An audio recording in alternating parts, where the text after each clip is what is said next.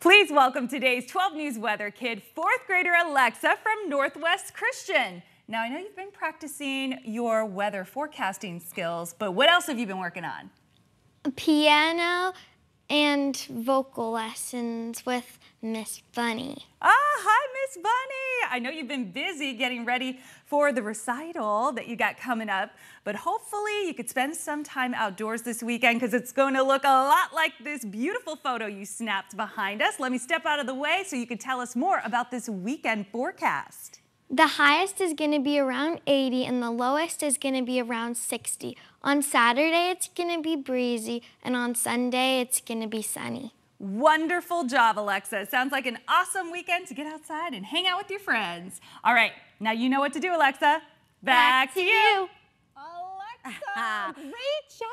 And I always love it when weather people dress weather appropriate. And did you see Alexa's all the spring flowers? So cute. Yes, she was definitely on par. Good job. And great photographer too. Nice eye. All right, thank you. Hey, you know what? We are always looking for our next 12 News Weather Kids, so you have to be under the age of 18 to apply. Just go to 12news.com/weatherkid to fill out the online form, and don't forget to submit a quick audition video. We want to see you. Best of luck.